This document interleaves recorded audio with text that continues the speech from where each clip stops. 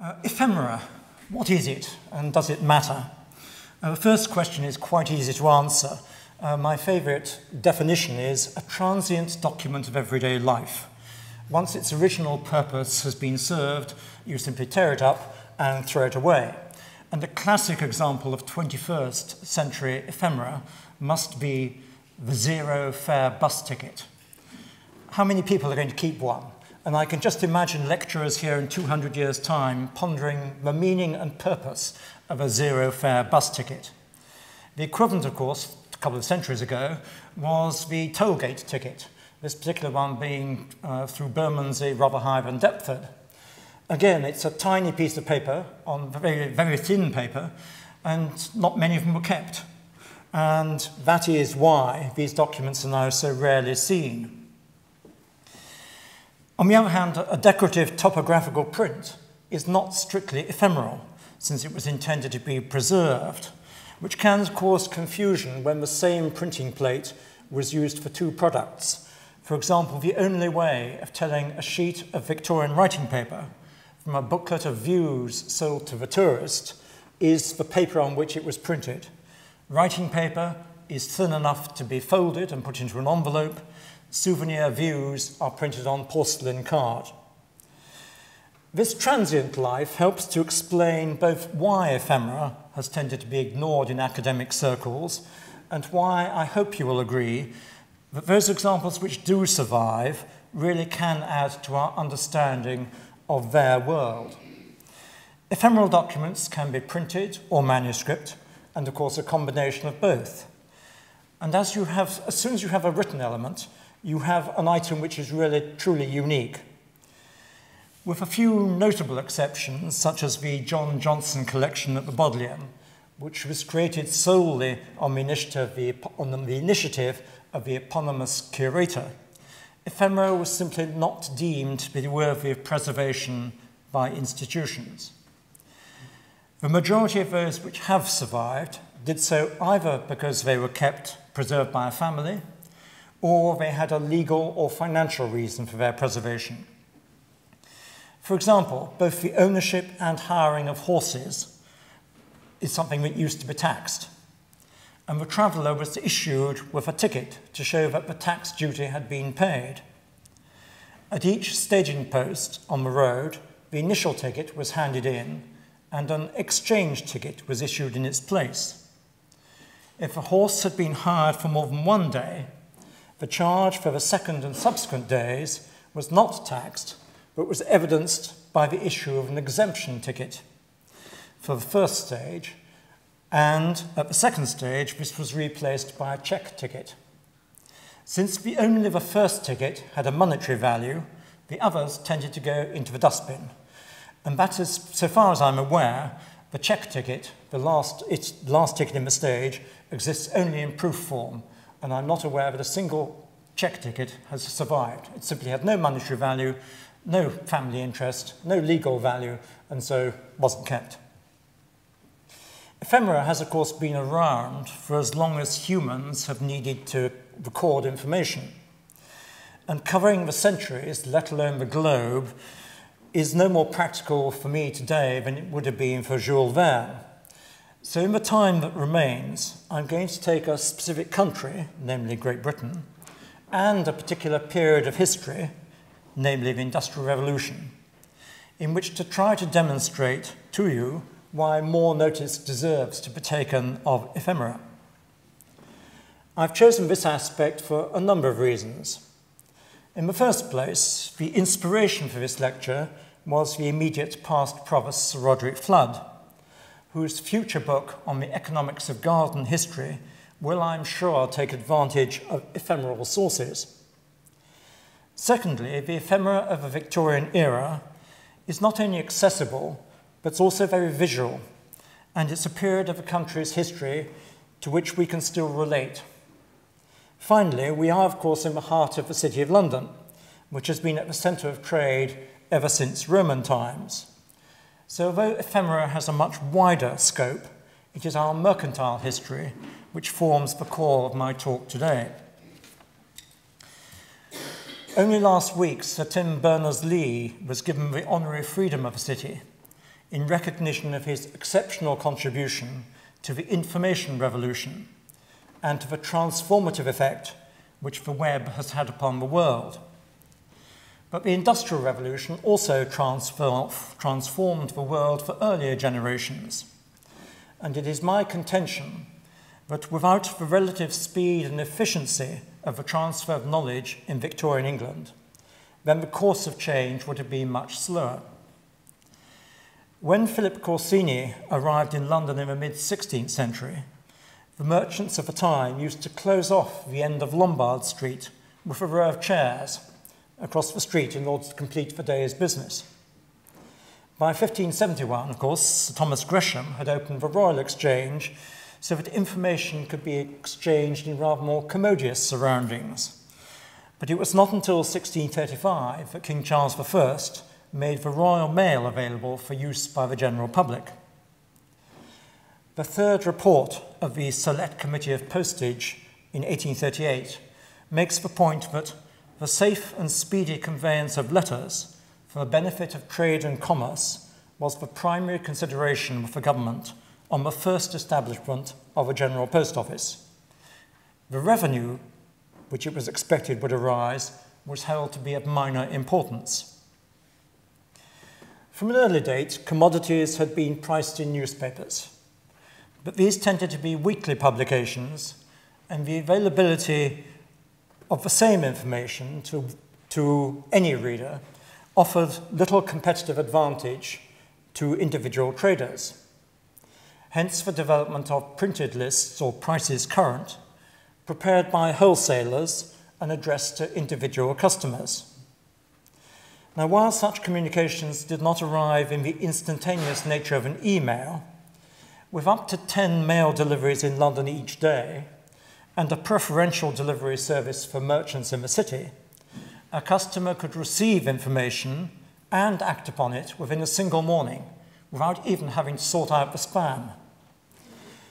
The cost of sending an ordinary letter at this time was prohibitive for the bulk of the population.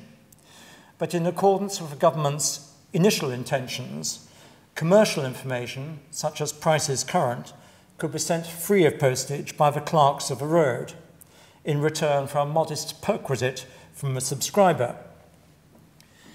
Here we see William Ogilvie, clerk of the North Road, offering mercantile intelligence to his subscribers in 1800, including, as you'll see in the bottom of the list, Lloyd's List. But these were still general market lists, and it was not until 1837 that the Treasury authorised the posting of prices current for the heavily subsidised price of 1 penny, whether being sent inland or to the British Empire. This set the scene for Rowland Hill's reforms of 1840, which established a uniform penny post rate and eliminated a system that charged both by weight, distance, and the number of sheets of paper. Apart from the huge number of letters sent free of charge by members of both Houses of Parliament, usually having nothing to do with the reason for which they were allowed to send the mail, the illogicality of the system meant that it was significantly cheaper to send a letter from London to the wilds of Suffolk than it was to a manufacturing centre such as Glasgow. And it was actually the Court of Common Council of the City of London which led the way in campaigning for cheaper postage through the Mercantile Committee. And some 5,000 petitions were sent to Parliament in the 3 years leading to reform. Those of you who want to learn more about this fascinating part of the story are encouraged to visit the exhibition at Guildhall Library next May, which draws upon the knowledge and experience of one of my colleagues, one of my elected colleagues, the Father of the House, Deputy Anthony Eskenzi. Establishment figures such as the Duke of Wellington and the Postmaster General Lord Lichfield were wholly opposed to any reforms, and being members of the House of Parliament, losing one of their main perks was not something they would countenance lightly. But at this time it was estimated that 5/6 of letters sent from Manchester to Liverpool were carried privately in breach of a post office's monopoly. One Manchester business house told the committee of inquiry that we should consider the general reduction to a penny as one of the greatest boons that could possibly be conferred on the trading interest, a measure of almost equal importance, but of greater safety than even the repeals of the Corn Laws. When postage rates were reduced even further, when postage rates were reduced as a temporary measure to 4p on the 5th of December 1839, there was a striking 120% increase in internal correspondence within this country, which Disraeli observed constituted a revolution overnight in thoughts and attitudes. On the 10th of January 1840, postage was dramatically reduced still further to 1 penny, and the volume of chargeable letters rose from 75 million in 1839 to 270 million 3 years later, and 327 million by 1846. While the financial impact upon the postal revenues was much debated at the time, the benefit to commercial enterprise was undeniable. A wholesale grocer reported to the 1843 Committee of Inquiry that his correspondence had quadrupled, his credits had shortened, his payments were quicker, and his orders more numerous as a result of these reforms, while Pickford & Co., the carriers, testified that they had sent 8 times the number of letters in 1842 than they had in 1839. By 1850, no fewer than 500 prices current were registered with the General Post Office to ensure that they could be sent across the Atlantic for 1 penny, as opposed to 1 shilling for an ordinary letter. As Sir Tim Berners-Lee said last week, the reforms to the postal system created connectivity in a comparable way to the World Wide Web, and I would suggest that this revolution is reflected in contemporary ephemera. Prior to 1840, much of a finely engraved commercial correspondence emanated from retailers supplying the high-end domestic market. Since documents such as invoices would normally be sent with the goods, there was no added cost of postage, and consequently it was of less importance to them that a significant part of the paper was taken up with printed images or text. After 1840, with a burgeoning middle class and a much cheaper means of communicating with them, marketing became the priority. While we may think of smoking chimneys as a pollutant, particularly in a Chinese context at present, 150 years ago, we were in much the same position. Smoke was a symbol of activity and therefore of prosperity. There is certainly an abundance of smoke issuing from every orifice of Moorfield's tile and pipe manufactory near Kilmarnock in 1850. The letter, incidentally, is seeking new railway sidings from the Glasgow and South Western Railway to serve a new factory they were building. Artistic license undoubtedly played a part, elevating aspects such as railway engines so that they appear more dominant than their surroundings, and even inserting canals where none existed in the vicinity. However, the images of factories, workers, and products are often the only visual image that remains, and the jobbing artists seem to have made a reasonable job of portraying the day-to-day people and objects with which they were familiar. Murdoch, Aitken and Company's letter of 1853 is handsomely decorated with symbols of their enterprise, as befits a supplier of railway wagon weighing machines to Glasgow Station. Similarly, there is little reason to doubt the accuracy of the Hawthorne engine on their notification in 1850 that 2 railway engines had been supplied to the Glasgow and South Western Railway. Pride in the product was an attribute of many a Victorian industrialist, as expressed visually in the images of medals won at the industrial exhibitions which proliferated in the second half of the 19th century. Joseph Curran's fire bricks, made in Newcastle, won such an award at the Great Exhibition of 1851, and you can see both sides of a medal of either side of this invoice, which no doubt contributed to them winning orders in North America, where a scion of a family, John Curran, visited the Providence Gas Works in 1860, I beg your pardon, and was soliciting orders. As the years progressed, many industrial buildings were adapted for other uses.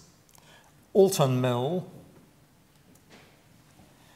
had begun life in 1734 making brass and copper wire, but by 1775 had become a paper mill, as did the Eagle and Alder mills in Tamworth, which took advantage of the growing volume of textile waste which arose from the mechanization of that industry. I suspect that the mill did not look quite as impressive in reality, since Charles Fisher employed only 24 men at the time that this invoice was written. In the 1790s, John Hives and Moses Atkinson, rebuilt a woolen and cotton mill at Bank Mills in Leeds for manufacturing linen yarns, and their activity is evidenced by this extensive price list of 1841, offering 5 different qualities of yarn to a firm of table linen manufacturers in Dunfermline. By 1833, Bank Mills had become a very sizable enterprise, the building consisting of 6 stories in a 20-bay block. And this expansion from cottage industry to factory is borne out by 2 invoices from Britannia Foundry in Bedford, the upper one being in 1838, which is more of a sort of cottage industry factory, and the lower one of 1870 being much more the industrial enterprise of the later Industrial Revolution. The interiors of such enterprises seldom feature. Perhaps they were too redolent of dark, satanic mills, and Samuel Walker was quite unusual in showing the processes involved in the manufacture of wire and tubing, namely the wire mill, which is at the left of this picture, the rolling mill, the tube mill, and the annealing muffle. The combined art of the engraver and of the engineer are best actually seen in the trade cards printed in Belgium in the mid-19th century. This form of iridescent printing, in which Belgium specialized, relied upon the use of mercury powder. So the method died along with the printers. But that, as they say, is a subject which could take up another entire lecture. Ephemera, therefore, allows you to see the processes involved. Here we see, in the top image, pigments being ground for paint in Macclesfield in 1825. In the lower left slide, we can see what well-dressed people were wearing in 1819. The well-dressed lady on the right and the cobbler offering her a very well-made booty on the left-hand side.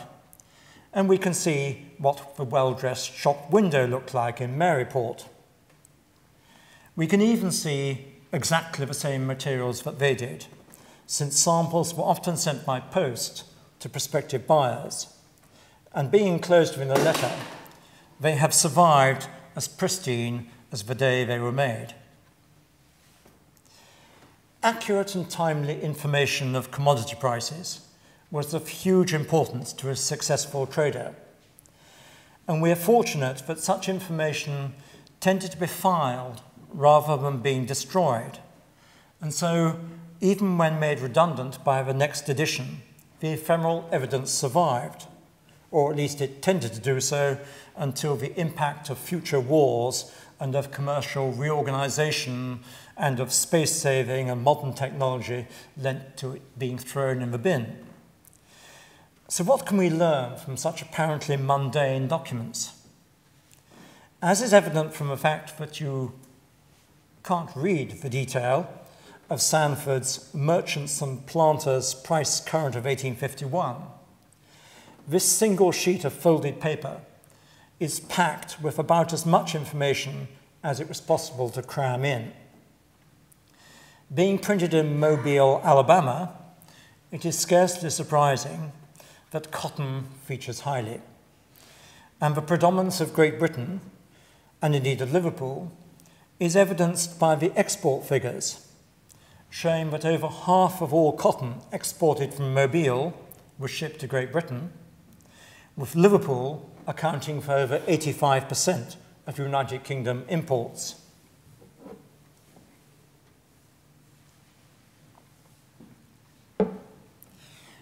The list provides similar statistics for 9 of the principal cotton exporting ports in the United States, in addition to our market review since the last edition a week earlier.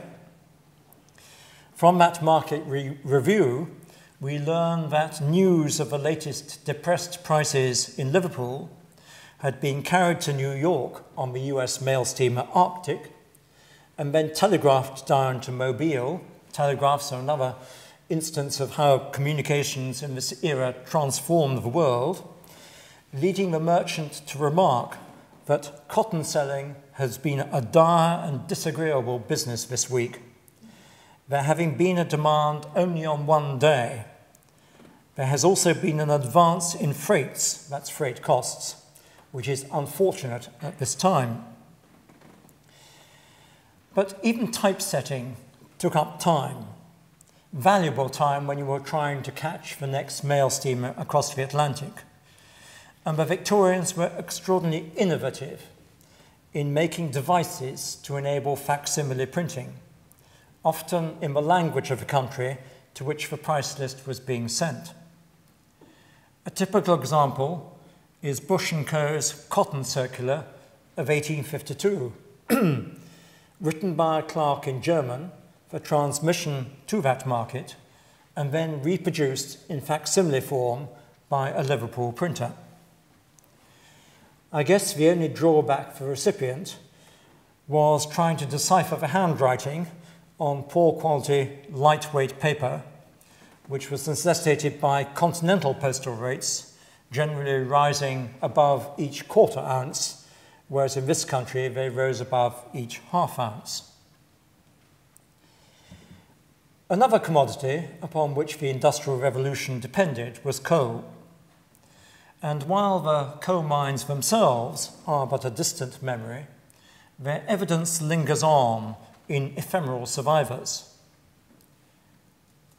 The London Coal Exchange set prices 3 times a week, and in 1801 lists no fewer than 64 collieries in Newcastle and Sunderland.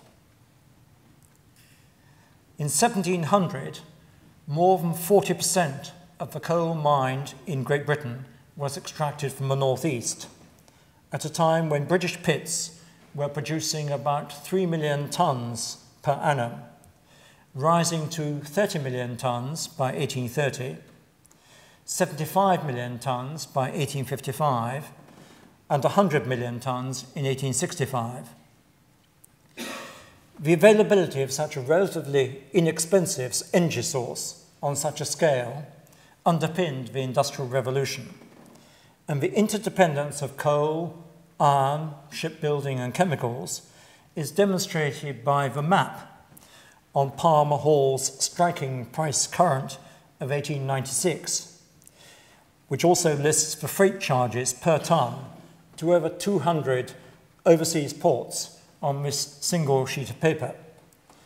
Incidentally, the subsidy on commercial correspondence is evident from the halfpenny stamp compared to twopence halfpenny, which would have been charged on an ordinary letter to Norway at this time.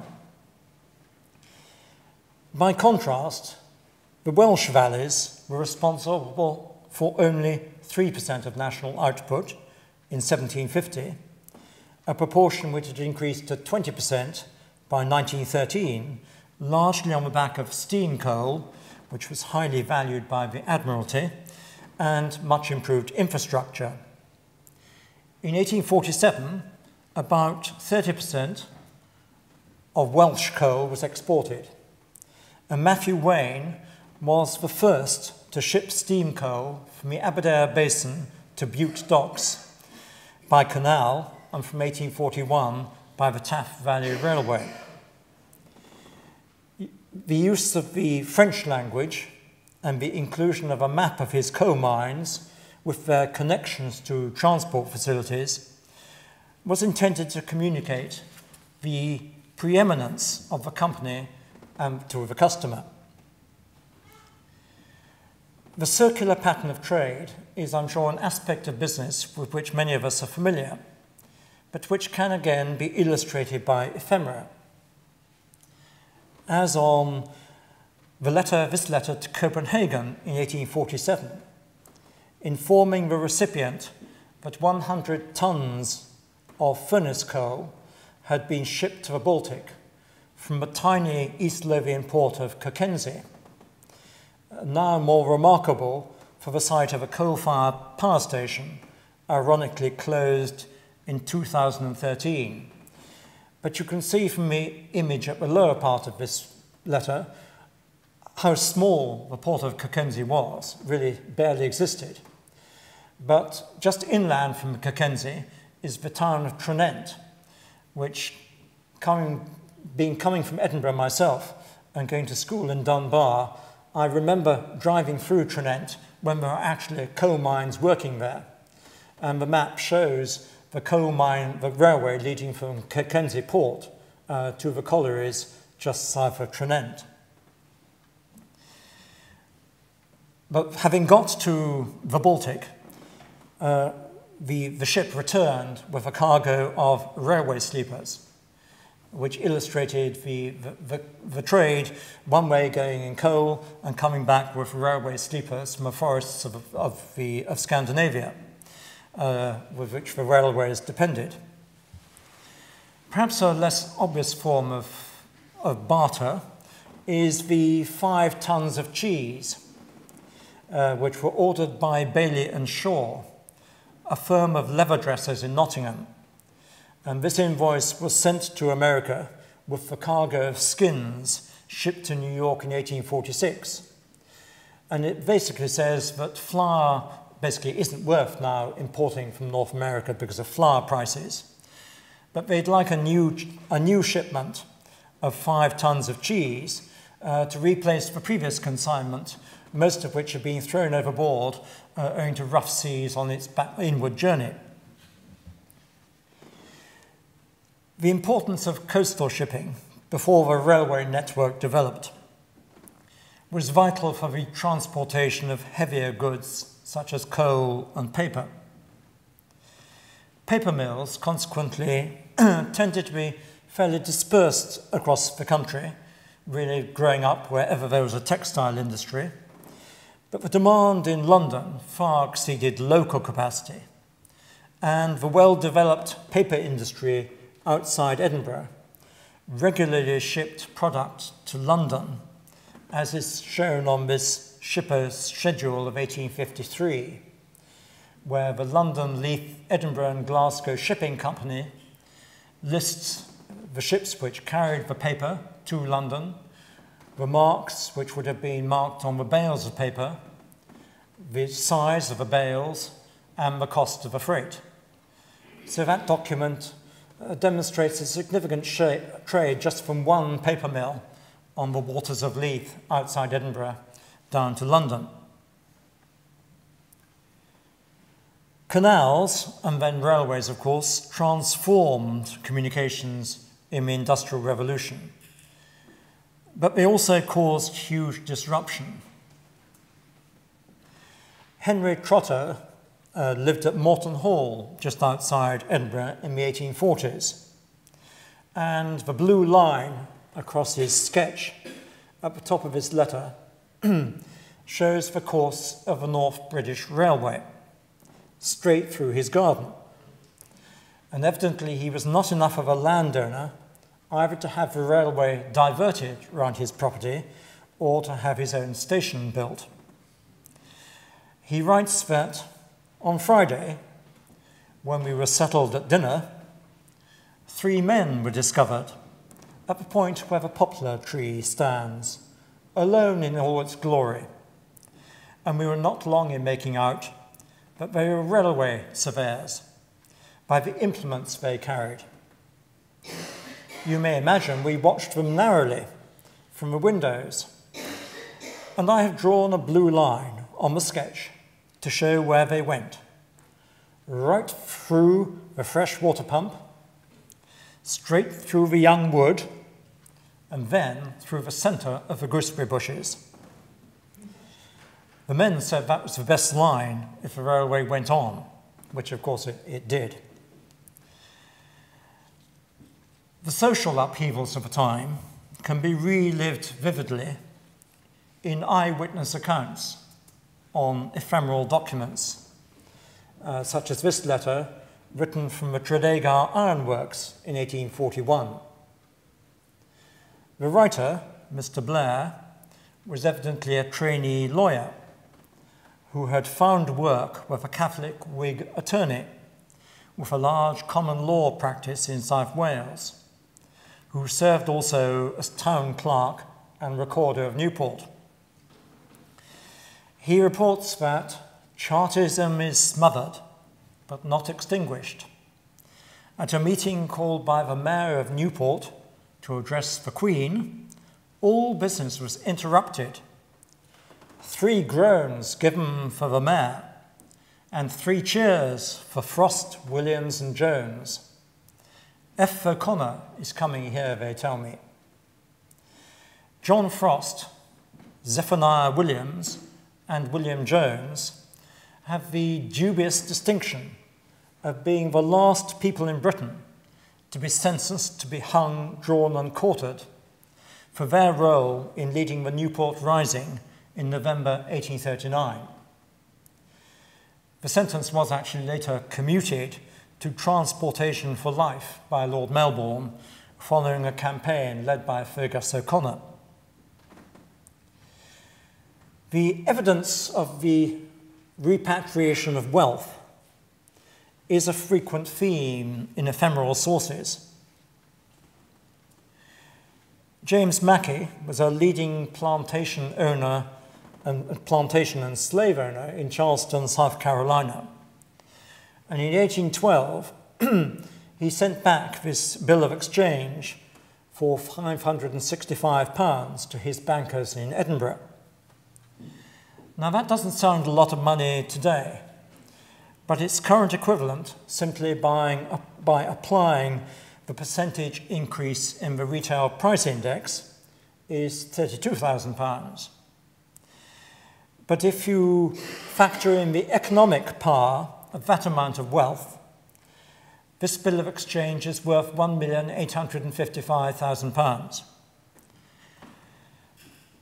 Such documents survive because, owing to the hazards of piracy and shipwrecks, it was customary to send 3 copies of such potentially valuable documents back to this country. In this instance, the first copy was sent by the ship Lady Galatine, the second by the Savannah, and the third, which is this copy, by the Doris. As it happened, all 3 documents arrived safely, so this third copy was simply filed at the bank within its original letter, where it remained until I opened it 200 years later. The popularity of shares, buying shares in infrastructure and raw material businesses, knew few bounds, and lengthy lists of stock exchange prices proliferated, printed on huge sheets of paper. While many of the more exotic ventures disappeared without trace, others, such as the Mount Bischoff Tin Mining Company in Launceston, Tasmania, prospered sufficiently for dividends to be remitted back to their original shareholders. This particular one was, again, enclosed. This is this is a second bill of exchange. So that, again, would have been enclosed within its original envelope and left there because the first bill of exchange arrived safely. But not all wealth created by the Industrial Revolution was spent in such a constructive fashion. John Arkwright was the grandson of the more famous Richard Arkwright, and he used his fortune to buy Hampton Court, not the one near London, but in Herefordshire, which he remodeled in the 1830s, buying a huge quantity of Brussels carpeting from the original carpet warehouse in London Wall. This is actually the entrance to what is now Carpenters, the Worshipful Company of Carpenters, which by coincidence happens to be in the ward that I represent in the City of London. But now they don't sell carpets there anymore.